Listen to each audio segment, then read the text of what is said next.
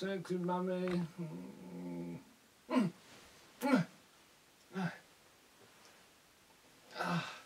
Yeah, maths day. All right. Favourite day. Morning.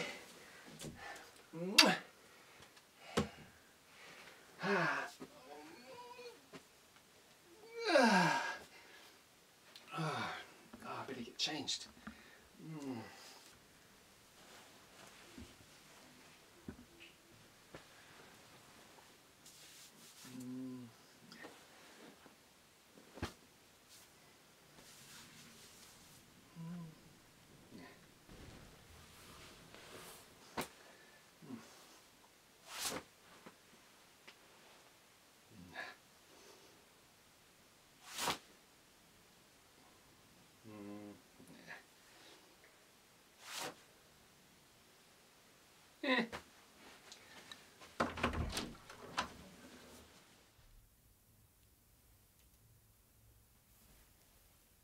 Hello, welcome to week 2's maths, and this week we're going to have a look at the decimals, but this time adding and subtracting decimals, and we might go even further into this thousandths if we can do a great job with these. Alright, we're going to have a video as well as some examples, and at the moment my stomach's a little bit sore.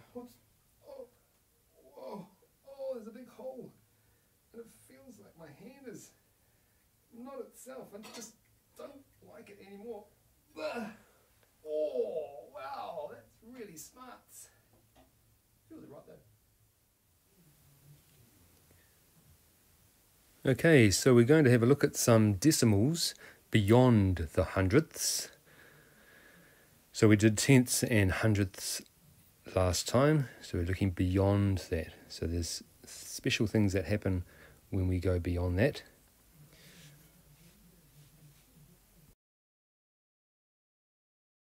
Now in this lesson we take a look at decimals beyond hundredths.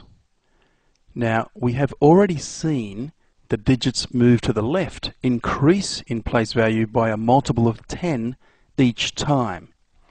So for example, we have the number 2 there. Simply that's just 2 units or 2 ones. If we put the 2 there but move it to the left, put a 0 there, now we've got 2 tens. Okay, we've got 20 there. Now let's put the 20 there again. Again, let's move it to the left. Put the 0 there. We've got 2 hundreds. Okay, we've got 200. The 200, let's write down, move to the left again, put a 0. That becomes 2,000, okay, which is 2 thousands. So going from 2 to 20, multiply by 10. Going from 20 to 200, we multiply by 10. And from 200 to 2,000, again, we multiply by 10.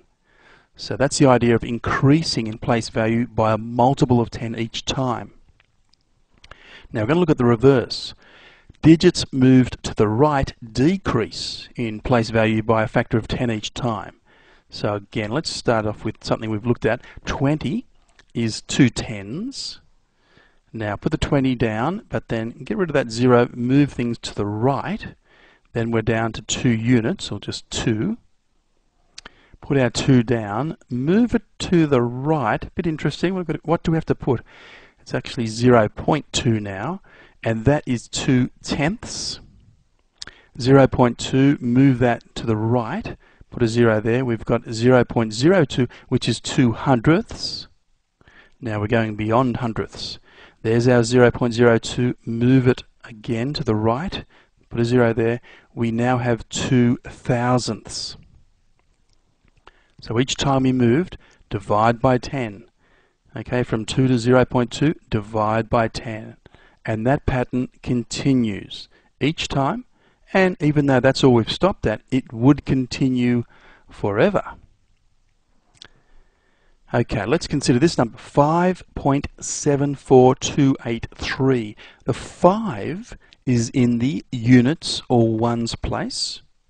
Then we've got the decimal point. Past the decimal point, the 7 is in the tenths place.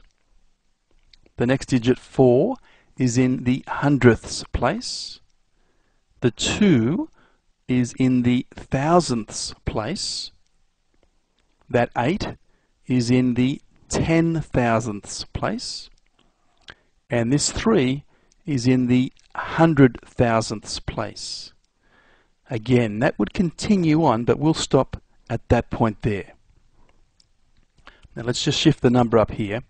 Now, we said ones, we can write it like that. The next one was in the tenths, we can write that as 1/10. The next one, 100ths.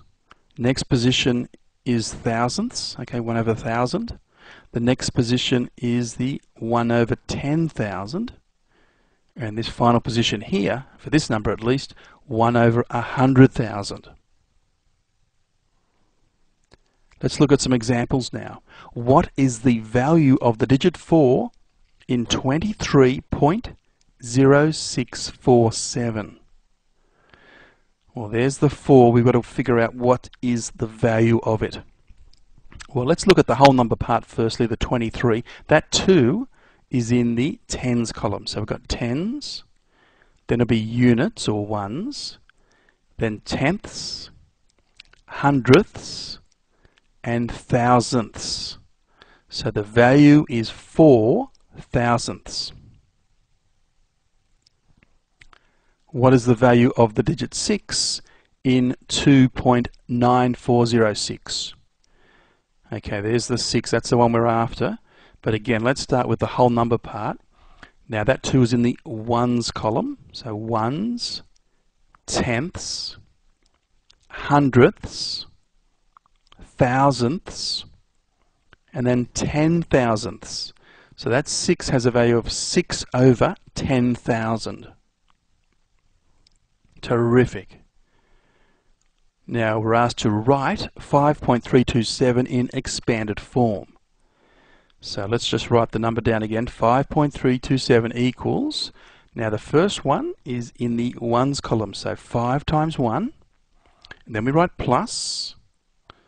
Now the 3 is in the tenths column. So we're going to write 3 times a tenth. And then plus. After tenths comes hundredths. So that 2 is in the hundredths column, so we have 2 lots of hundredths. And then plus again. Moving to the 7 is in the thousandths column, so we have 7 times 1,000th. Okay, now that's one way of writing expanded form, which is fantastic. Another way we can write it is this. We can write 5 to start with, plus, well that 3 was in the tenths column, so it's worth 3/10. So we can write it like that. Plus again, moving on, that's in the hundredths column. We've got 2 of them, so we have 2 hundredths. Plus again, and finally the 7 was in the thousandths column. We have 7 of them, so 7 thousandths. Excellent. Well, that concludes the lesson. Good luck with your questions. Okay, I'm just going to take a quick break and I'll be back in 1 moment. Oh, I just want to talk to my son.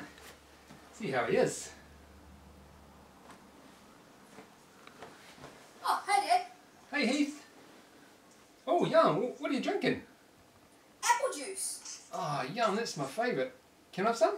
Sure. Awesome.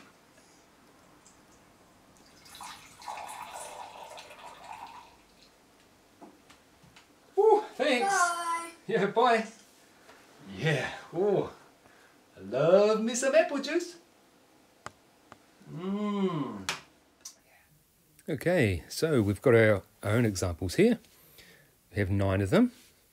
Let's have a look at, we'll do one together, number 1. So,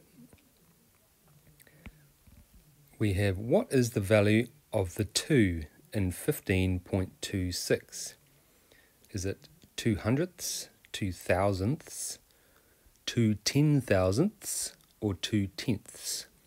So if we look at where the place value is, there are the tens, there are the ones, then the tenths and the hundredths. So the 2 is in the tenths.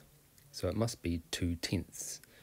So in that case, we would circle that one, or you could put a tick in the box.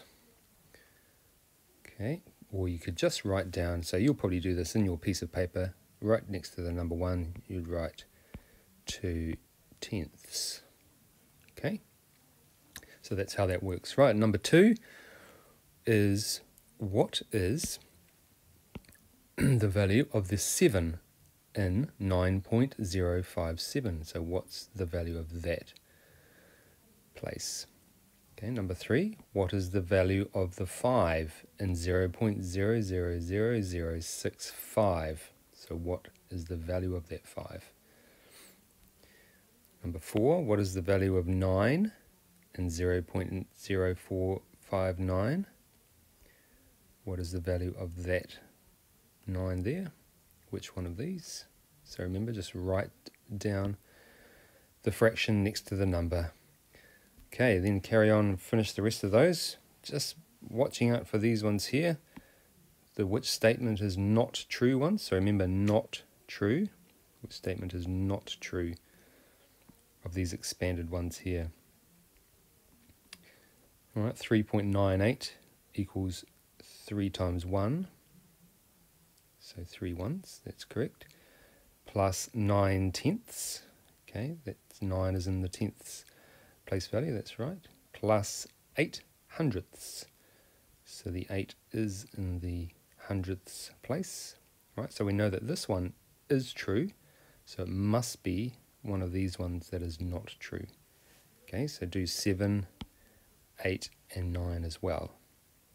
Right, then make sure you add response to this activity. Awesome, we'll see you next time.